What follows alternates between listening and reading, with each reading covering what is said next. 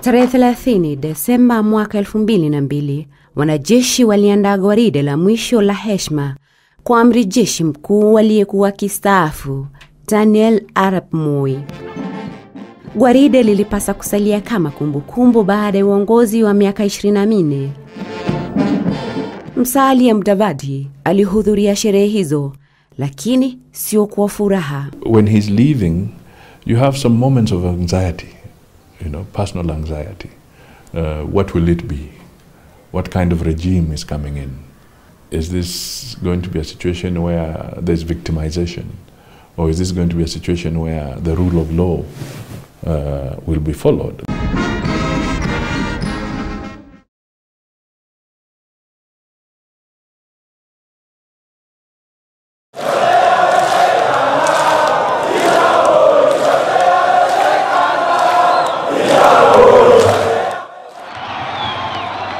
Ni chama alichokienzi Moi, chama cha baba na mama, chama cha KANU.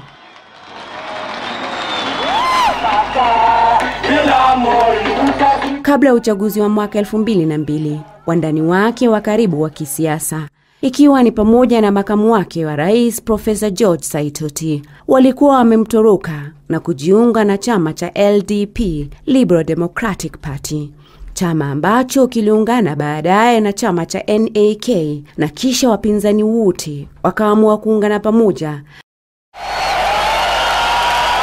na kuunda chama cha NAK, muungano ambao ulipelekea kushindwa kwa chama cha KANU kwenye uchaguzi wa mwaka 2002. The people of Kenya have spoken. Even for him, there were anxieties, I'm sure, that how is he going to be treated by the new regime? Are they going to settle scores from a very personal viewpoint? Or are they going to be to look at things objectively? So these kind of anxieties were there, not only in my mind, but also in the minds of so many other people.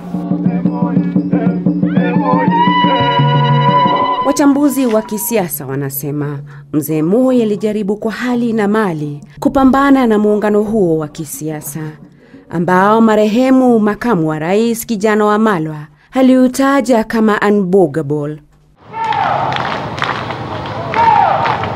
Wandani wa karibu wa rais Moi, ambaye alikuwa akijitambulisha kama profesa wa siasa za Kenya, wanasema ilikuwa ni mara ya kwanza kwa Moi kucheza karata zake visivyo. He was clever and intelligent enough to see it coming, the end of KANU coming. At the back of his mind, unless he was thinking very differently, he must have known that eventually KANU will be out of power. And in Africa, an independence party that is gone out of power to try and make a comeback is an uphill task. Rais Moi alichukua hatamu za uongozi mwaka 1978 baada ya kifo cha mwanzilishi wa taifa hayati mzee Jomo Kenyatta. Naapa kwamba nitakuwa mwaminifu kwa Jamhuri ya Kenya. Pindi tu baada ya Kenyatta kufariki, Moi aliapishwa siku hiyo na mkuu wa sheria Charles Njonjo. Daniel Arap Moi is now president of Kenya for the next 90 days until an election is held for the future president of Kenya. Makucha ya mzee Moi aliyekuwa mwalimu wa shule ya msingi hayakujitokeza awali, na wengine walimuona mpule, lakini kumbe alikuwa tu akipanga mikakati yake ya kisiasa kisiri. Na baada ya siku 90, Moi alichaguliwa amiri jeshi mkuu na akawa rais wa pili wa Kenya. Lakini mabwenyenye waliokuwa wanajulikana kama Kiambu Mafia walikuwa wamejaribu juu chini kumfungia milango ya ikulu. Na ili kuonekana kana kwamba alikuwa akifuata mienendo ya Kenyatta, Moi alianzisha msimamo wa kisiasa wafuata nayo. Lakini waliofahamu mtindo wake wa kisiasa wanasema uamuzi huo ulikuwa tu ni wa kuwafumba watu macho. Moi was a very well-informed president. Moi consulted. Moi could even call on matters of provincial administration. He could call even an assistant chief. Moi alitumia sana utawala wa mikoa katika uongozi wake. Machifu na manaibu wao, wakuu wa tarafa, wakuu wa wilaya na wakuu wa mikoa walimfahamisha kila kitu kilichokuwa kikiendelea mashinani. Akiwa na umri wa miaka 52, nguvu zake zilisikika kote nchini, ambapo alianzisha miradi mbalimbali na kushughulikia masuala kadhaa. Moi's way of running government was eventually he made the final decision himself. But 1978 became a very mammoth year for this nation, because you have brought into the fray of leadership a man and a character who owns both providential lack and marginalization by the leaders. He combines the two to take a nation, and unfortunately, he goes through an experience between 1982 and 1984 where some people even thought they should kick him out, and others thought they should overthrow him. And Moi was able to sustain himself during those 4 or so years. Alitumia mbinu za aina yake kuwakanganya wengi, ikiwa ni pamoja na kuwaweka karibu watu waliokuwa viongozi katika serikali ya Mzee Kenyatta. Charles Njonjo alikuwa ni mmoja wao. Gigi Kariuki pia alisalia katika mstari huo wa kisiasa. Pia rais mstaafu Emilio Mwai Kibaki, ambaye alimchagua kama makamu wake wa rais. Hadi sasa, wengi wamesalia na kumbukumbu za jinsi wawili hao walivyokuwa wakisafiria pamoja kwenye gari rasmi la rais. Moi tried to learn as much as he could on what was happening in the country. He was a stickler for detail, an excellent timekeeper, and a teetotaler, and a man who would follow issues to the last detail.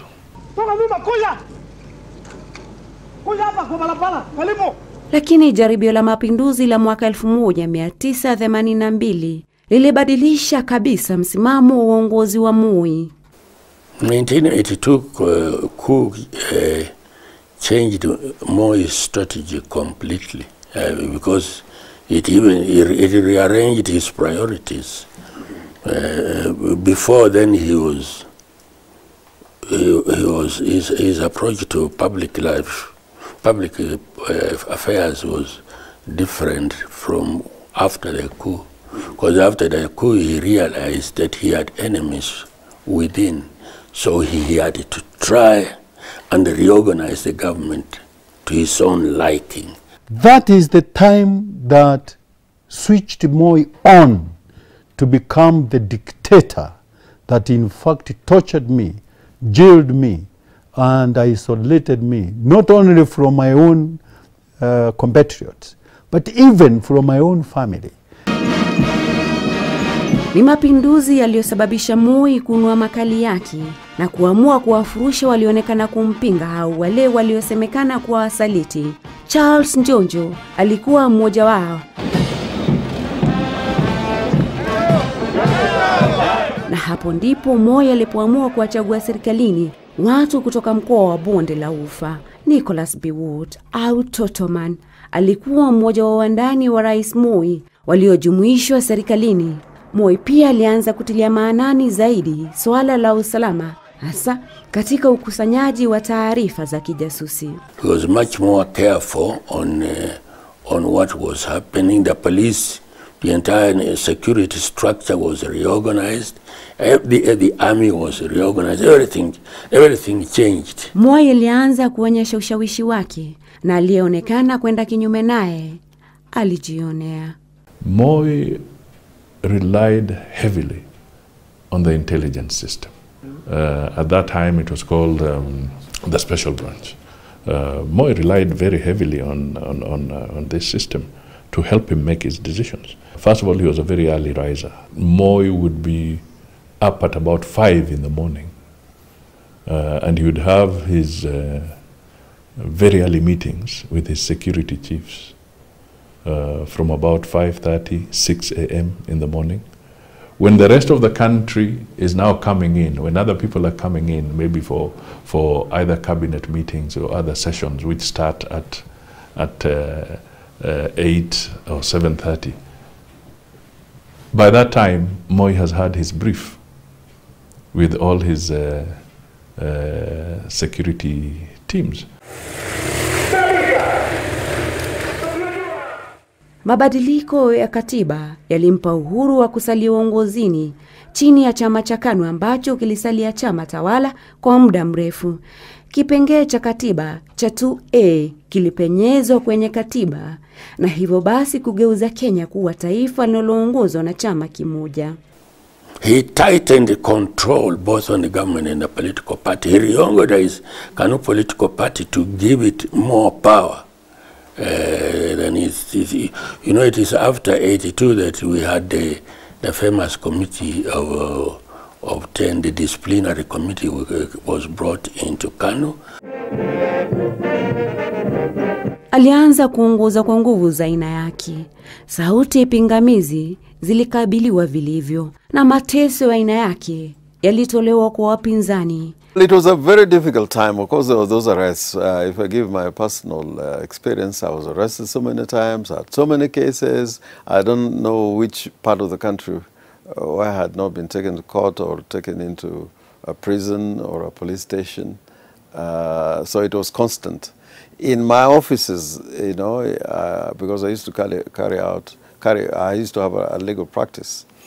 I'll be working and a policeman is standing in my office or sitting at the door, you know, grabbed a chair and sat at the door, not talking, just telling you continue with your work.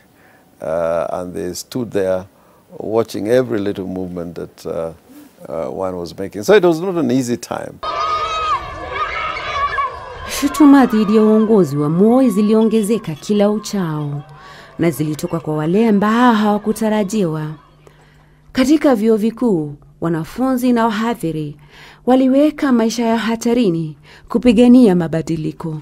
Viongozi wa kidini walishirikiana na wanasiasa katika harakati za kutaka mfumo wa vyama vingi kurejeshwa nchini Kenya.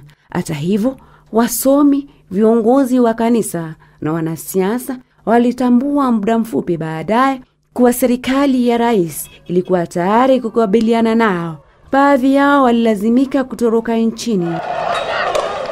Waliokamatwa walijipata kwenye vyumba vya mateso vilivyokuwa katika jumba la Nyayo na kisha kufikishwa mahakamani na kwa haraka kuhukumiwa kifungo gerezani. Moi aliunda sheria ya usalama wa umma na alitumia sheria hiyo kuwafunga watu bila kuwashtaki mahakamani. That was the law then. I don't think President Moi did anything outside the law in terms of arrests and detentions, because there was a provision in the law that a person shall be detained by the president. It was in the law. He found it in the law. That constitution allowed Moi to make decrees. That constitution allowed him to make pronouncements without certain levels of consultation, as currently provided for in the current constitution. Moi could pronounce your dismissal through radio, and indeed many ministers during his tenure lost their jobs by just hearing it over the radio. Hata hivyo, harakati za mabadiliko zilizidi, huku sauti za waliompinga Moi zikiendelea kusikika. Uchaguzi wa mlolongo mnamo mwaka 1988 haukuwa wa kuridhisha kwa KANU na uliongeza idadi ya wale waliotaka kurejeshwa kwa mfumo wa vyama vingi. Uchaguzi huo ulimruhusu Moi kuwachagua wabunge aliowataka kwenye bunge la 6.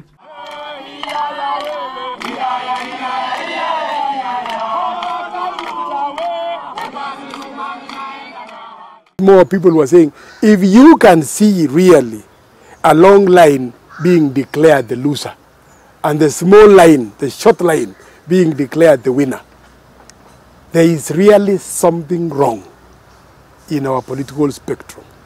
We need to change it so that it is the majority that takes the day. Marehemu Kenneth Matiba alikuwa miongoni mwa wale walioathirika pakubwa na uchaguzi wa mwaka 1988.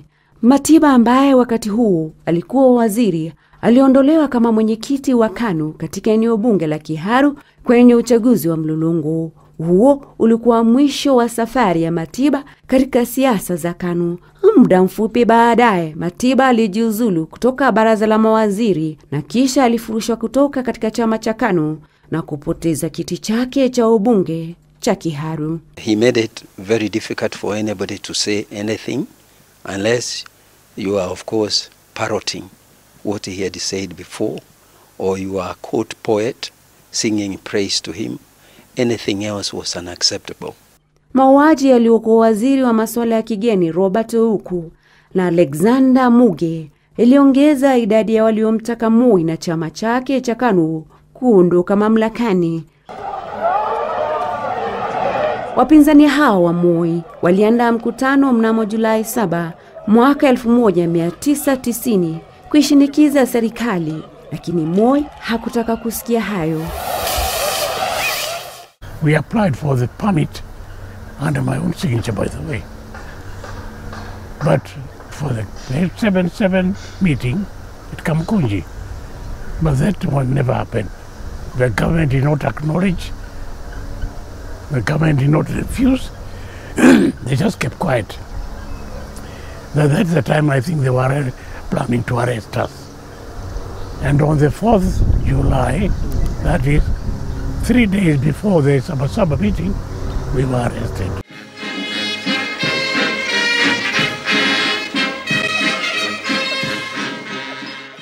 Baadhi ya wachanganuzi wa siasa wanaamini kuwa kufikia wakati huu, Moi alijua kuwa muda wake wa uongozi ulikuwa unakaribia kukamilika na aliamua kufanya kile ambacho hakikutarajiwa na wengi.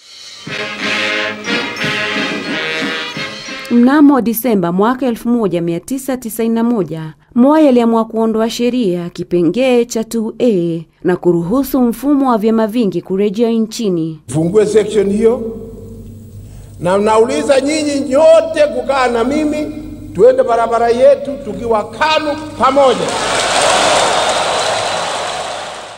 Moi was a very dominant president, and he literally controlled KANU.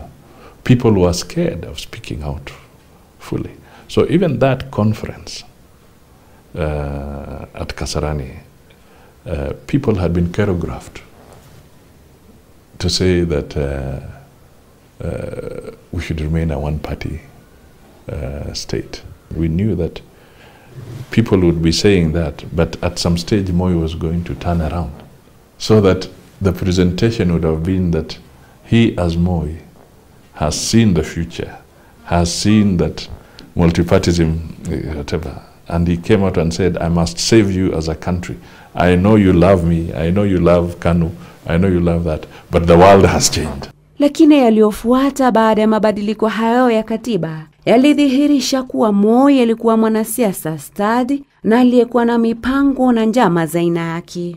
Na ukweli, huku wanasiasa wa upinzani wakisherehekea kufutiliwa mbali kwa kisheria hiyo ya 2A, Moi alikuwa anaweka mikakati ya kuhakikisha kuwa KANU inasalia mamlakani hata baada ya uchaguzi wa mwaka 1992. Chama cha upinzani cha Ford kilipata uungwaji mkono mkubwa kote nchini, lakini Moi bado walikuwa na mbinu ya kukabiliana na wapinzani wake.